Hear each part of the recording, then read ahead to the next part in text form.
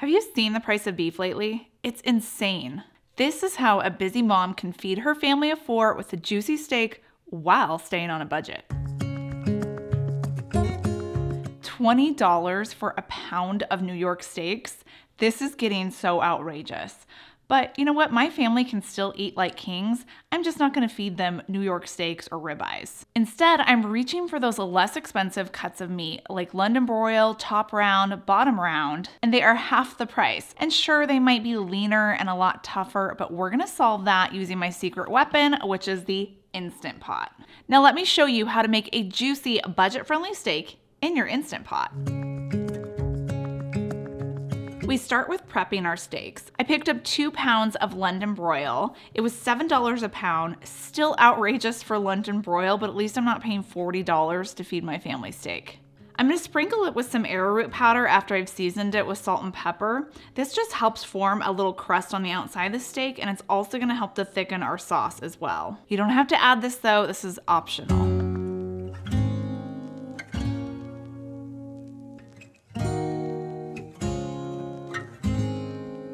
First, set your Instant Pot to saute mode, and then add some avocado oil to the liner of the Instant Pot. Once the oil's hot, we're gonna add in our steaks and sear them on both sides. And you may have to work in batches depending on the size of the steaks and the size of your Instant Pot. While my steaks are cooking, I'm gonna cut up a yellow onion and dice it up into chunks. You're gonna need around 1/2 cup of yellow onion.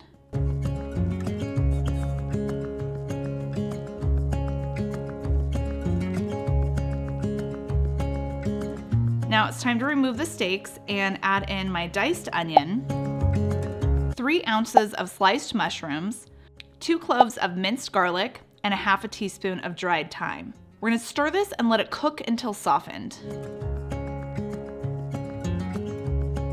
Next, we're gonna pour in our liquids. I'm gonna add 1 14-ounce can of diced tomatoes, and then some chicken broth. And the chicken broth that I'm using today is actually chicken bone broth, and it's from Kettle and Fire, who I partnered with for today's video.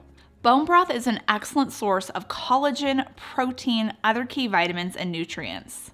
Kettle and Fire is the only bone broth company that uses 100% grass-fed and grass-finished beef bones and 100% pasture-raised chicken bones. They slowly simmer their bones over 20 hours along with organic spices, vegetables, and apple cider vinegar. And apple cider vinegar is the key to extracting all of those delicious nutrients from the bones. And I love that they don't add any additives or preservatives to their bone broth.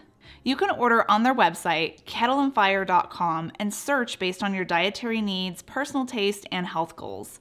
Like if you're looking for something to help with weight loss or digestion, choose what suits you best. And then when you check out, use code KetoFocus and you can get 20% off of your order. After pouring in my cup of chicken bone broth, I'm also going to add 1/4 cup of red wine. This is optional, but I love the flavor that the red wine gives to the sauce.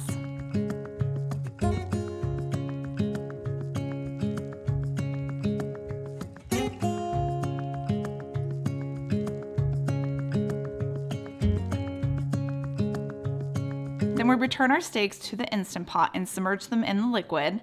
Put our lid on and we're gonna pressure cook this at 30 minutes. After it cooks, we're gonna let the pressure release naturally for 10 minutes before pressing the valve to release the rest of the pressure.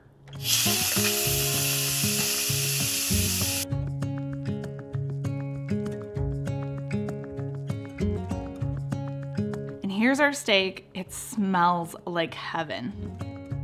While I'm gonna slice the steak, I'm going to simmer my sauce down a little bit. So again, hitting saute mode, I'm gonna reduce the sauce just so it thickens up. If you need help thickening, you can add an additional 1/2 teaspoon or teaspoon of arrowroot powder. That will help to thicken the sauce even more. Serve with mashed cauliflower or rice.